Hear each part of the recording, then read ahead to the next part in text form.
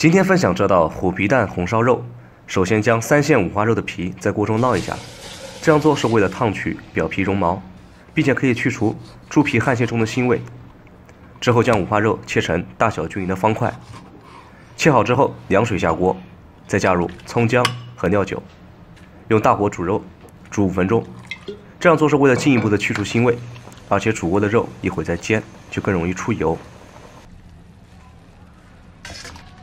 沥出后，在锅中加少许的油润锅，将煮好的肉回锅煎炒，用中火来煎。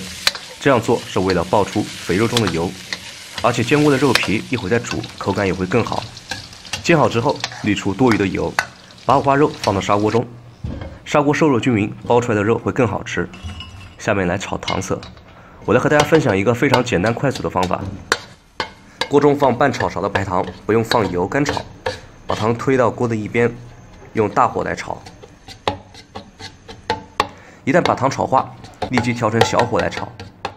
把糖炒到了起泡就关火，然后把锅抬起来悬空，用锅的余温把糖炒到枣红色。炒好的糖色没有味道，不甜不苦，就说明成功了。然后砂锅中加入炒好的糖色，再加入葱姜八角桂皮香叶，加入开水到锅口，然后调味加生抽、白糖、黄酒，盐一会再放。水开以后用小火炖。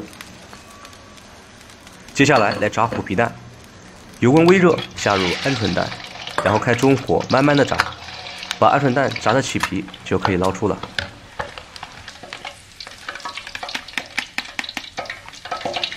40分钟之后揭盖，将葱姜剪出来，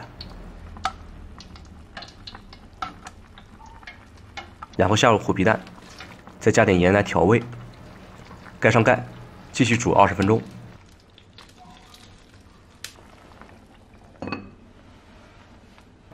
20分钟之后回锅收汁，开大火把汤汁收到粘稠就可以装盘了。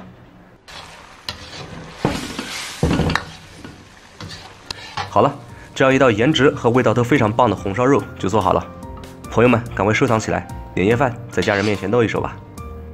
小贴士：五花肉可以先提前冷冻，然后再切，会好切。加入糖色之后就不用再加老抽了。